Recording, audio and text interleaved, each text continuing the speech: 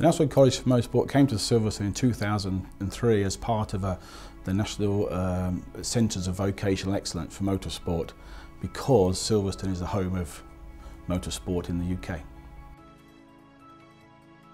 We found several years ago there's a skills gap within the motorsport industry for race mechanics, so being at Silverstone Park allows us to access the race teams based around Silverstone to try and fulfil their needs and our needs to get our students into the motorsport industry.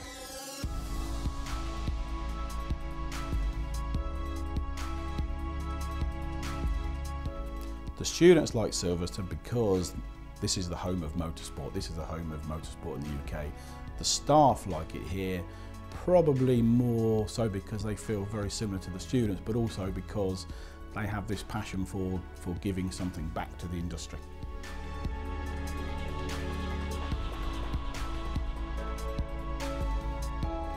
Race car preparation is the basis of our course at Silverstone here, and work ethic is something that we also work on really quite heavily, because when students go into race team, the race teams are all looking for that work ethic.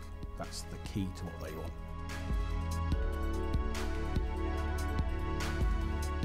The progression from our courses into an apprenticeship, most students will go into motorsport as an apprentice at national level motorsport, and then aspire as they go on, they will go to higher levels, including Formula 1.